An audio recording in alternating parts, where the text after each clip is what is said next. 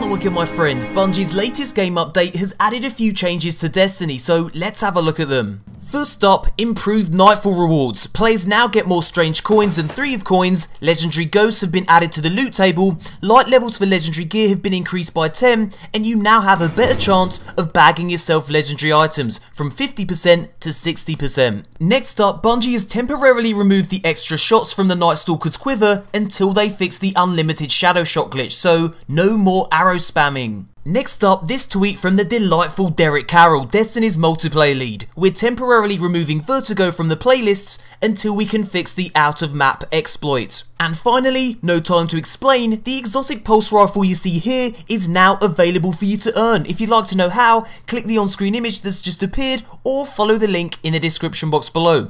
I also give my initial thoughts about this new exotic in a mini review at the end of that video. And that, my friends, brings us to the end of this video. Thumbs up if you enjoyed it, subscribe for daily Destiny content, and thanks for watching, you, yes you beautiful bastards, and as always, a tee hee hee until fucking next time, Guardians.